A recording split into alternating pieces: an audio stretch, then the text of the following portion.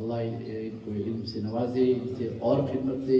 और मैं दावत देता हूँ मौलाना सैयद इमादुद्दीन क़ादरी हामिद पाशा से कि वो अपने ज़रीन ख्यालात से हमें मुस्तफ़ीद फरमाए।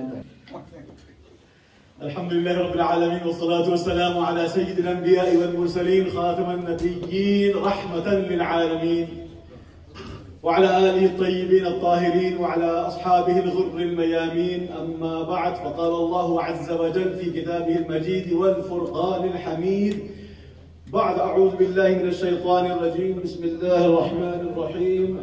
لقد من الله على المؤمنين إذ بعث فيهم رسولا إلى آخره، صدق الله العظيم وصدق رسوله النبي الكريم، ونحن على ذلك لمن الشاهدين والشاكرين، والحمد لله رب العالمين। 11 बजने ठीक 15 मिनट बाकी है। I think एक नमाज शायद एक या दो भाई यहाँ पर जो बिल्कुल ही अंग्रेज़दान हैं, तो मैं थोड़ा उर्दू इंग्लिश में और इंशाल्लाह 5 मिनट बाद समझ लूँगा। तो सबसे पहले alhamdulillah we have gathered here to obviously celebrate the Mawlid al-Nabi sallallahu alayhi wa sallam, and as you know, this is one of the expressions of our love for Rasulullah sallallahu alayhi wa sallam, as it is when we pray, when we fast, when we do all the good deeds. These are expressions, and there are several hadiths which talk about how Sahaba Ajma'in expressed their love for Rasulullah sallallahu alayhi wa sallam. One of the questions that Imam Syed was asked, and he captured that in his book Khasais al-Kubra. He says, someone asked me, Adam ala nabina alayhi salam, he is masjood al-malaika. He had the malaika make sajda for him. I mean, that shows how Allah subhanahu wa ta'ala gave him a high rank. Obviously, for those of you who already know, and I'm sure most of you know, that that sajda that Allah subhanahu wa ta'ala had commanded Adam ala nabiyina alayhi salam was sajda. Obviously, ulama had to clarify what kind of sajda that was, because obviously we know what sajda is, and a sajda is haram. Well, that sajda that Adam alayhi salam had, the malaika performed on Adam alayhi salam, was sajda ta'zimi. And the other kind of sajda is sajda ibadi. Sajda ibadi has always been prohibited. It is shirk. There is no question, there is no doubt about it. However, until the arrival of Sayyidina Muhammad sallallahu alayhi wa sallam, all the previous sharia, all the previous regulations in Islam meaning the predecessors of Sayyidina Muhammad sallallahu alayhi wa sallam, for them the sajda ta'zimi was permissible. And Sayyidina Muhammad sallallahu alayhi wa sallam, he made them haram, so therefore now sajda ta'zimi, sajda ibadi, they're both prohibited. But the question still is there.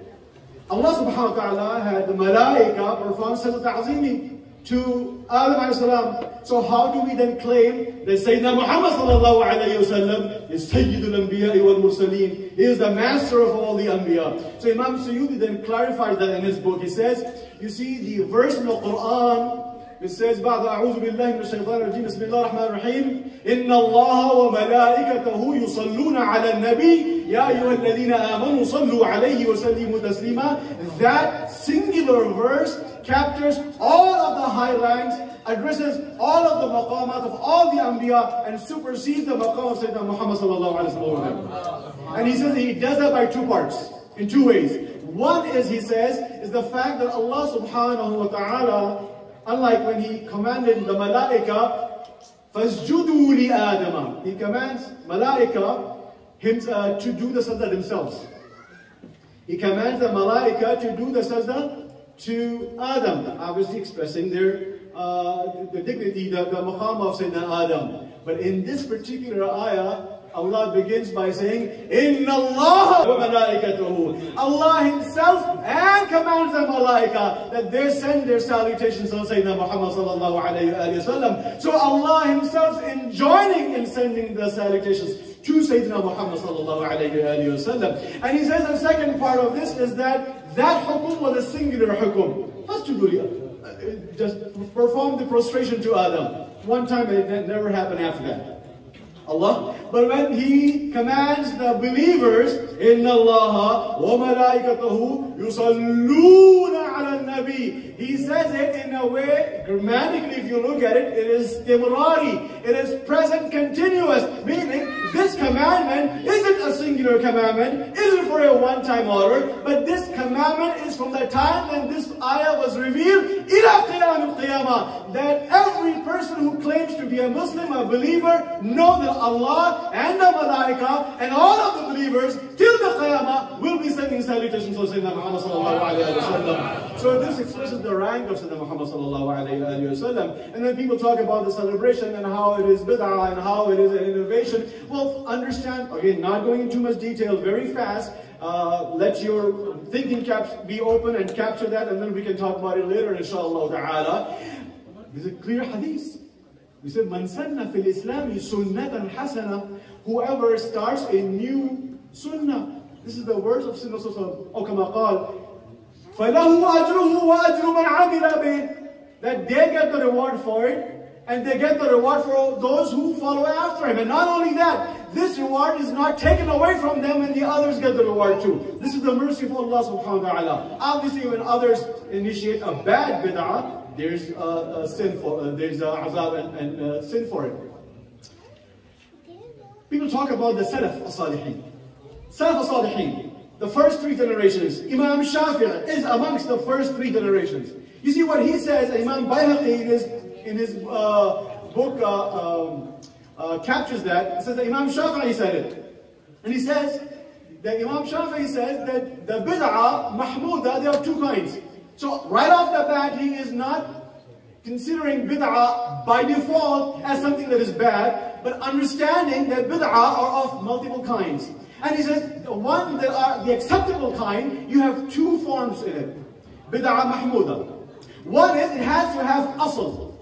It has to have an origin in Quran and Sunnah. And the other is that it does not violate the Sharia of Muhammad. So, khalas, with this I end up my talk, inshallah, and if it is already 11 o'clock, I will start it right there. So, alhamdulillah, I have about 8 more minutes. So, asl, yes, there's asl in the Quran and Sunnah. There's asl in Quran and there's asl in Sunnah. There's origin in Quran, there's original source, the starting point in Quran and Sunnah. Quran, Sayyidina Isa ala Nabi wa sallam says it very clearly, and Allah captures it for us. We are not the ummah of Isa, but Allah is capturing the words of Isa ala Nabi wa sallam for the ummah of Muhammad sallallahu alaihi wasallam. Well, there is some guidance for those who want to ponder. Salamun alayya yawma wulidtu. That peace and blessings be upon me on the day that I was born. Allahu Akbar. So we know that being born for important personalities, that day itself, Salamun alayya yawma wulidtu, the day I was born. Allahu Akbar. So days when important things happen, including the days when important personalities, chosen men and women of Allah subhanahu wa ta'ala are born, are considered as a very important time, as an important day. And so we get this source from the Quran, and there are many other sources. And Rasulullah also fasted on these days. He's fasted. When he was asked, why do you fast? He fasted on the Mondays because it was the day that he was born. So we have the asal, and we have that there's no violation. The Sahaba did that. Sahaba would gather, and they would do zikr. And they would thank Allah subhanahu wa ta'ala for the ni'mah, for the great gift. Manna alayna bika, they said when they were inquired, why are you sitting in the circle? They said, we thank Allah, nad'u Allah, wa nahmadu ala ma hadana lil iman. We supplicate to Allah, we pray to Allah subhanahu wa ta'ala, and we are thanking Allah, we are praising Allah subhanahu wa ta'ala for the gift of iman that Allah has given us. Wa manna alayna bika, and the great gift that Allah has bestowed upon us through you, Ya Rasulullah. This is what the Sahaba did. Rasulullah did not command them. Rasulullah did not tell them. It was all on their own. And Rasulullah says, you know what? Is that really the truth? Is that why you're doing this? Allah? Is that why you're sitting here? And then they said, Ya Rasulullah, yes, absolutely. That's exactly why we are sitting here, Ya Rasulullah, in this circle.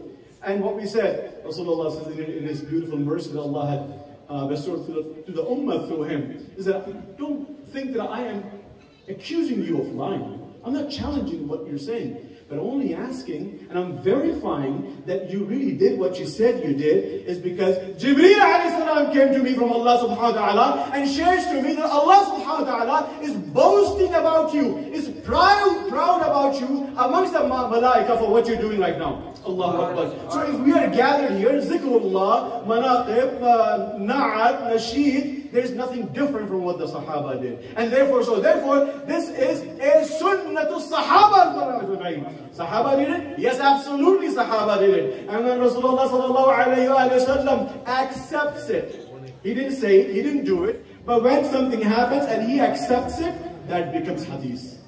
And the ulama are here, mashayikh are here, and they know that this is hadith taqriri. Look it up. What is hadith taqriri? Something that happens, an event, whatever happens in front of Rasulullah sallallahu alaihi wasallam, and he accepts it, does not stop it, then that becomes hadith, that becomes sunnah. So now when you ask somebody, or somebody asks you, did the Sahaba did it? Did Rasulullah did it? You say, yeah, this is sunnah Sahaba, and this is sunnah Rasul sallallahu alaihi wasallam. وما علينا إلا البلاغ وصلى الله على سيدنا محمد وعلى آله وصحبه أجمعين.